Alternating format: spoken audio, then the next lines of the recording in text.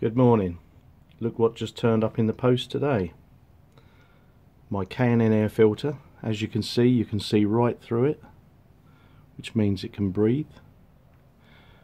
It is built for the Royal Enfield 650 Enfield, so the interceptor, so it will fit.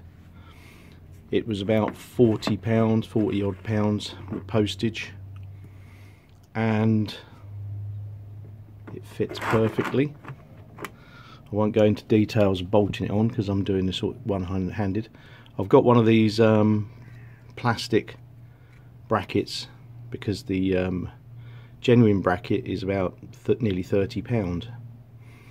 What I used to hold it on with were penny washers instead of having the snorkel fitted, and 3 screws.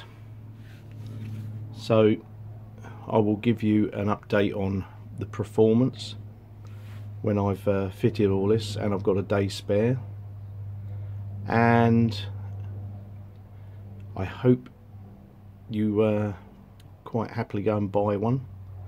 They're all over eBay, and I think they sell out quicker than DNAs. Speak to you later. Have a good time.